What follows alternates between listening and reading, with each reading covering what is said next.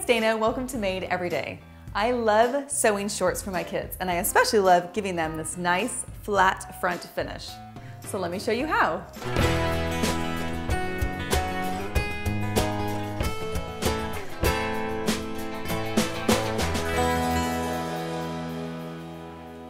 My kids live in shorts for half of the year here in Texas, so I have sewn a lot of pairs in my day.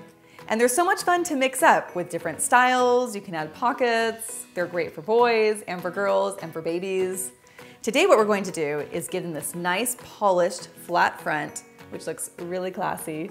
And in the back, we're still gonna have elastic, which makes it easy for kids. Here's what you need.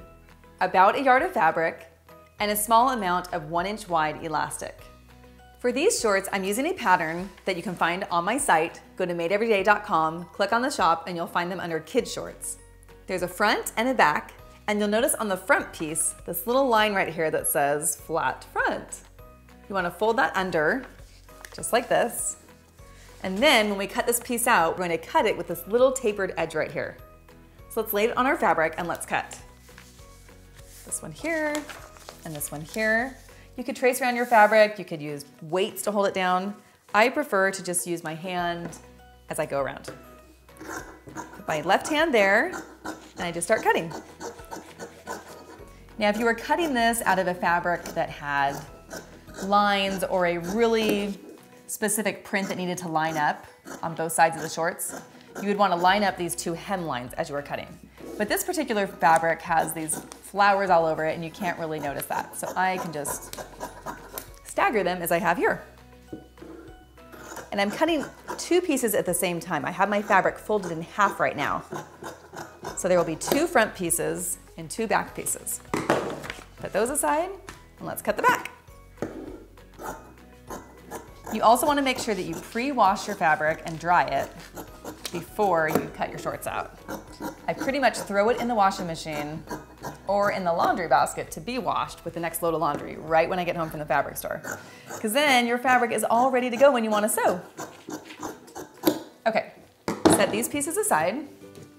We're going to take our two back pieces with the right sides of the fabric together. And in fact, you could cut out your shorts with the right sides already together. That saves you one extra step. And let's do the same thing with the front of the shorts. Right sides of the fabric together. And then we are going to sew right down these two crotch seams with a 3/8 inch seam allowance. So let's go to our machine. I'm just threading my machine here with some white thread. That's typically what I sew with the most. I always have plenty of white thread on hand. Just follow all of the markings on your machine. And then I love to press my magic little button here. Threads the needle for me. Thank you, Baby Lock, I love that. Okay, like I said, we are going to sew the two crotch seams, or as some people call it, the saddle seam. You decide what you want to call it. I haven't even pinned it, I'm just gonna start sewing down. And I'm using a 3/8 inch seam allowance. Come over here, forward and back stitch. And there we go, just go right down. You're gonna be amazed at how quick it is to sew a pair of shorts, and then you're gonna be sewing them all the time for your kids. When you get to the end, do a back stitch, cut your threads. I love this little cutting feature as well. And let's sew the other side. Little back stitch, go down. If you feel like you're going too fast when you get to these curves, just adjust your speed on the speed control right there. And then you can go a little bit slower as you go around the curved area. It's important to always use the same seam allowance as you're going the whole way down. Okay, there's the end, back stitch, cut your threads. Now let's press out these seams with our iron.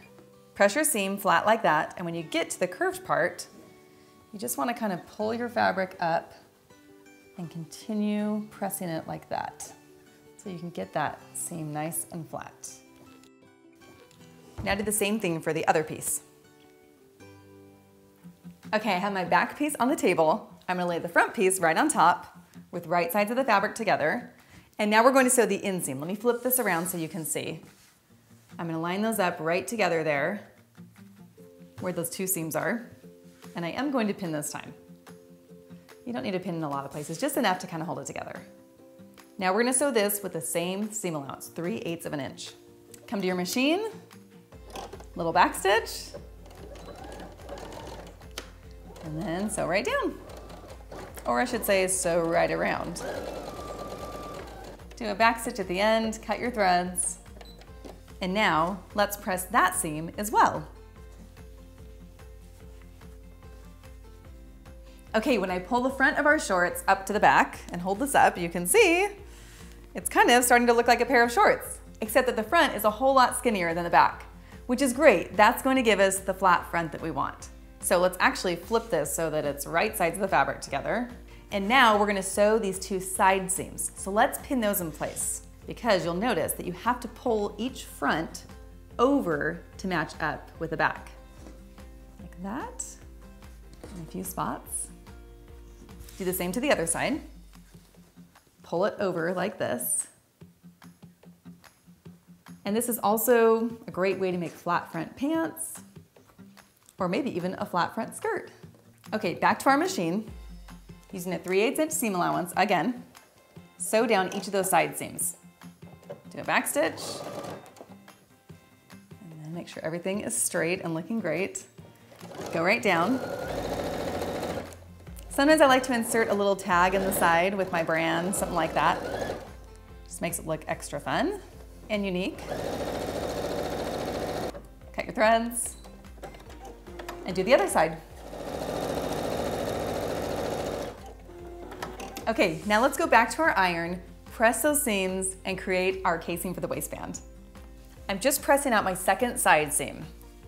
Nice and flat. Okay, now we're gonna go to the top. Let's turn this right side out, which is fun, because then it's starting to feel like a more finished product. There we go. Press your waistband under 1/4 inch to start with. This will help enclose the raw edge of that fabric. Do this all the way around. And now we're gonna press it under about another 1.25 inches, just enough so that our elastic, which is 1 inch wide, can get through it. So you can use that there and kind of gauge and measure how much you should do. That looks pretty good. Press that in place. And then when we string the elastic through, we're only stringing it through the back. And you know, sometimes I've bought shorts at the store that have an adjustable waistband, and you could do that sort of thing. You could buy elastic that has little buttonholes already in it, and you could sew a button on each corner, and then your kids can cinch it as tight or as loose as they want. But to be honest, I find that that's a little more work, and sometimes my kids don't even wear the shorts long enough to make all that work worth it. So I like to just sew the elastic in place, as I'm going to show you. And they usually wear it for about 1 summer, because kids just keep growing. There we go, that looks really nice. Now I'm going to pin just the back of the waistband in place, because that's the only part we're going to sew right now. So, and we don't need to leave an opening like we did in our basic shorts, because we're leaving openings on the side to get the elastic in and out. Now we're gonna go back to our machine, and we're going to sew from one side seam around the casing back to the other side seam. Go to your machine, and this time we're gonna sew about 1/8 inch from the edge of this fabric right here. Again, we're only sewing the back of the waistband. So I'm starting at one side seam, do a back stitch, and then sew right around until you get to the other side seam. Go kind of slow here, make sure everything's looking right and not getting bunched up or messed up. Okay, I'm back to the other side seam, then do a back stitch, cut my threads, and now we're gonna string the elastic through. I've got my 1 inch wide elastic here, and the length that you wanna use is half of your waist, since we're only cinching up the back. My daughter's waist is about 22 inches, so that would be 11 inches, but I wanna add a couple inches just to give me some wiggle room as I'm working and pulling the elastic through. We're gonna cut a little bit of that off at the end, but it just makes the whole process a little bit easier. So there we go. How about 13 inches? Cut it right there. Then I'm gonna take a safety pin, put it right through the elastic,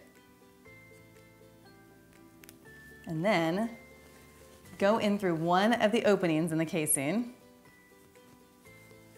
and push it through. And you just wanna push it through until this end is just hanging out a little bit here, and then we're gonna sew it in place. And this is why it's nice to give yourself a little bit of extra wiggle room with the length of that elastic, so you don't have to be so precise, because oftentimes it's hard to do that. And there you go, you can see my elastic just barely sticking through. I'm gonna go back to my machine, and right on top of this side seam, I'm just gonna sew a couple stitches back and forth, and that will hold my elastic in place. Okay. I'm using white thread here, which will kind of show up on the side seam, but it's not very obvious. You could actually change your thread color if that bothered you. I'm going forward and back just a few times, just enough that you ensure that elastic is not going to come apart. Okay, just continue pushing the elastic through till it comes out the other side seam. And look, there we are. There's our little safety pin again. Pull that out. And remember that I gave myself a couple extra inches, so I'm gonna pull kind of a tail there. And just enough that I can see it all cinched up. And if you had your child around at the house, it might be nice to try it on and see if you've cinched it enough. If not, just go with the measurements that we just talked about. Okay, take this off and then sew this in place as well, right on top of the side seam.